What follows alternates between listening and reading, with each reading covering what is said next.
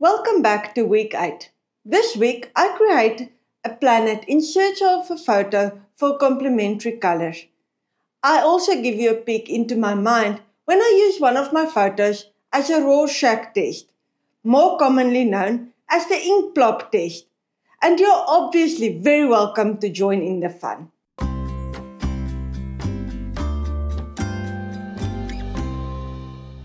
This week's planning started by looking at the color wheel and just understanding what is complementary colors. Well, complementary colors is the two colors opposite each other on the color wheel. For instance, red and green, yellow and purple, and the one I'll be using, orange and blue. You know those random videos that pop up on your Facebook? Well, this week it was a science type of video brought to me by a page called Blossom, which I've never heard of before and obviously didn't subscribe to. Nevertheless, that was the inspiration for this week's photo.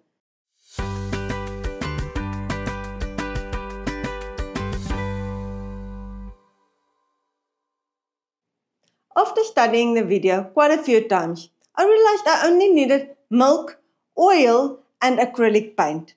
Acrylic paint was the only thing I really needed to buy. Thus, when I got in the store and I saw these neon fluorescent colors that would shine underneath a black light, it was an absolute no-brainer. But then I needed a black light as well, so Amazon was my friend where I ordered a small little black light torch for almost next to nothing.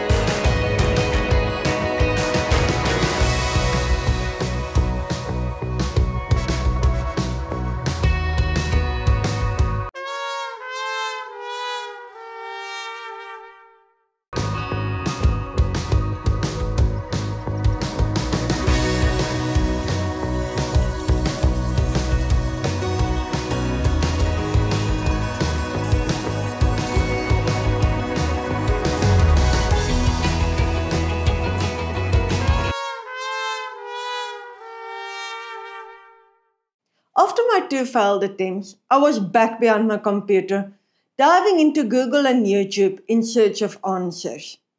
Turns out I needed to dilute the paint quite a bit.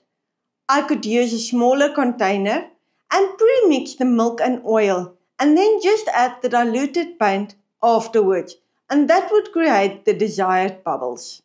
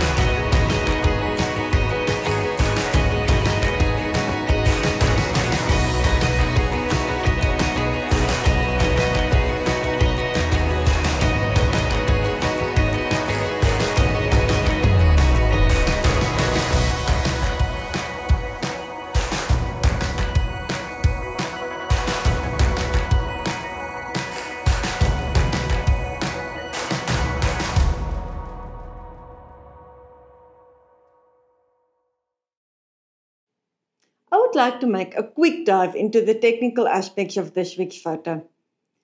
In a previous bubble photo I took using only water and oil, I discovered that the lower f-stop can be a bit problematic since the oil and water lies on different levels and some just turns out a bit more blurrier. And I thought for this week, that'll be a lesson I can use. Thus, I bumped my f-stop up quite a bit to get that extra bit of depth of field. My shutter speed I couldn't make too slow because the bubbles kept moving and popping. Thus, it ended up with the ISO being my determining factor, and I had to bump that up just to expose it properly, since in macro photography it seems like the light is always too little.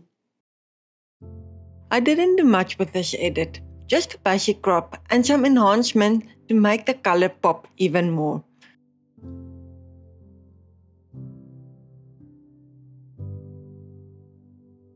Dropping down the blacks helped quite a bit with that. The biggest part of the edit actually went to Photoshop, since I wanted to remove all the blurry bubbles that lied up on top of the oil and weren't in focus properly.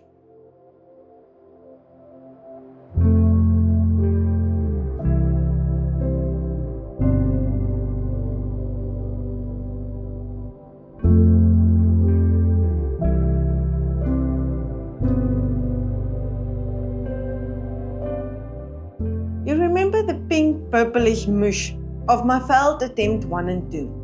Well, after I knew I got my shot of the week, I started playing around with that, adding to that the diluted paint and photographing that. Although it weren't in theme anymore, I really were happy with these results and they were probably some of my favorite photos. Why don't you join along and play the ink plop test with me and see what figures do you see?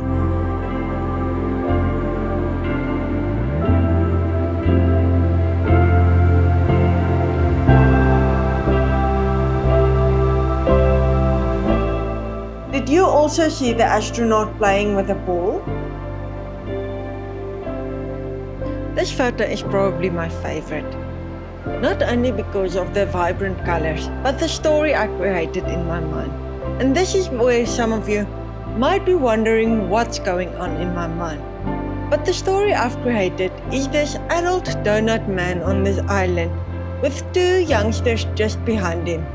My initial thought was they look excited becoming older, but then I noticed the blotch behind the donut man, which looks like he's letting out some gas and they are afraid of what's coming. I would love to know which of these photos were your favorite and whether you saw any interesting shapes in any of them. Although I got my pictures only at attempt number 3, they turned out much better than anticipated, and choosing just one picture was actually kind of hard. Luckily, Tarsus was up for the job and chose one to submit this week. Next week probably won't be my mom's favorite theme, since the theme is to move the camera. Thank you for watching and see you then. Goodbye.